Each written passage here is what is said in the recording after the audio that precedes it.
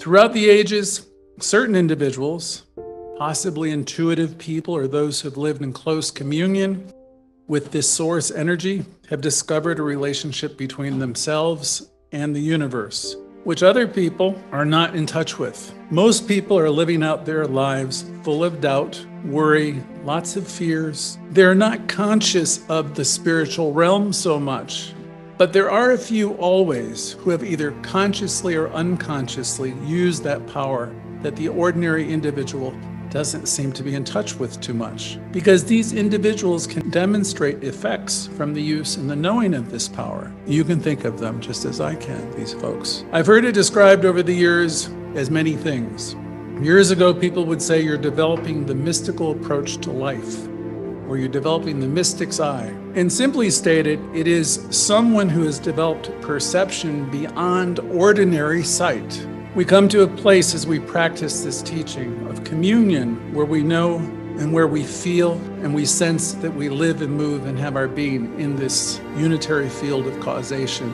It's sublime when you wake to it. It's beautiful when you're there even for a second or two.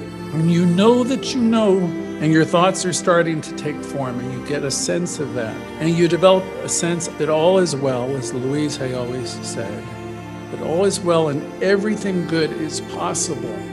And there's nothing to worry about, and that there is much to enjoy and much to learn. Our teaching offers all of that to you. When we begin to practice this teaching, we begin to open up the gates to greater good, greater perception, and all the good things. Health, greater opportunities, wealth, better everything.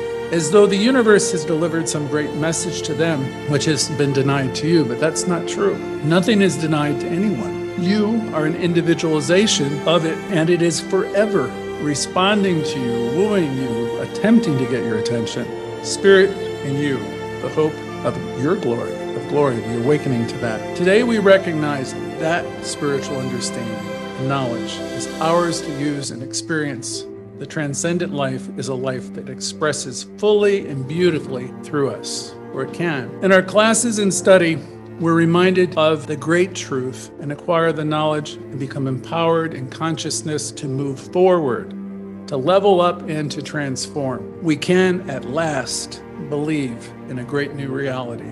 Spirit in us, as us, is us. As we learn more about our relationship with the universe, how it responds to us, the way it works, how creative intelligence responds, we will be amazed at how immediate and accessible it is to all of us all the time. We come to know it responds to us as quickly as it has to any person who has ever lived.